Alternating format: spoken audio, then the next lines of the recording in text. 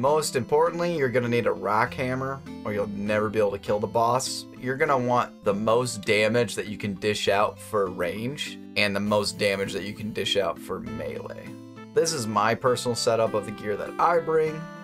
So on screen is what is recommended to bring. I just try and minimize the switches. I bring Slayer Helm, bring both of my necklace switches, both weapon switches, and I use Sparrow's gloves and I use Prim boots over everything else. You're gonna determine what's gonna work best for you. As far as range switches go, I only have Carol's. I use definitely the necklace switch. I keep my assembler on the entire time. I use the blowpipe. This is the best in slot. I wouldn't even consider using anything else here. You're gonna either want to use a toxic blowpipe or an SGS for your heals. Definitely recommend bringing the Berserker ring.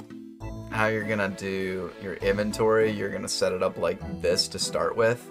You're always gonna want to bring Alks, and I use Home Telly to get out of there and to get to the fairy ring to get there quickly.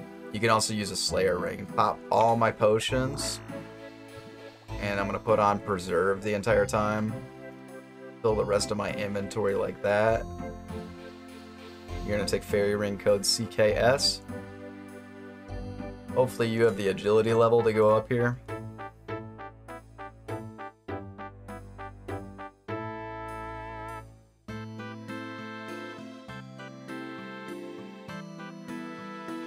As soon as you get up here, throw on the mage.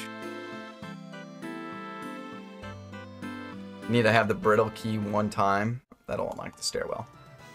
Quick start, otherwise you have to watch this massive cutscene. This one's the ranger. He's always going to attack you with range. This one's the melee one. He's going to always attack you with melee. You can only kill the ranger by shooting it with range. You can only kill the melee guy by hitting him with melee. When you're fighting the melee guy, it's always going to be protect from melee and piety if you have it. After the wing guy flies away, if you walk underneath him, you will get fucked up for a lot of damage. See what I mean? When you're killing the ranger, it's always going to be protect from range and rigor. Quick start. Go up here, stand on this tile. As soon as I get hit, run down here. See, now I need to reset it, so I'm going to run back up here, run back down. Don't get hit by that ice blast, or otherwise you'll get frozen. Can't move and you can't attack for a while. Run back up, run back down. He's going to fly away, switch to melee. Melee prey, turn on piety. Third attack, he goes yellow. Run away from him, don't get hit by rocks. Go back, smack the shit out of him until he's half dead. He'll fly away, you're gonna switch back to range. Dodge the rocks. Dodge the circles on the ground. You wanna stand right next to this guy. Throw on rigor. Smack the shit out of this. Turn on range prey after this guy hits you one time.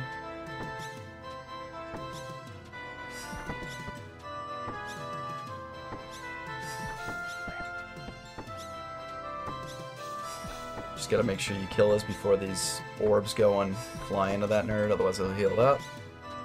Done. Just barely beat it.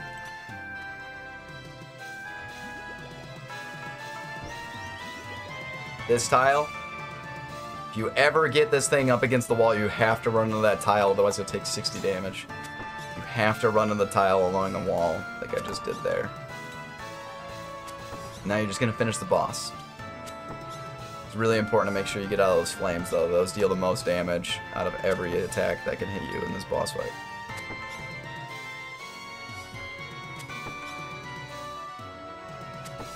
And that's Dusk and Dawn. Down to like a science.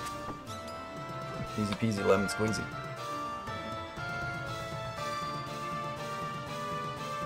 I don't think there's much more to it.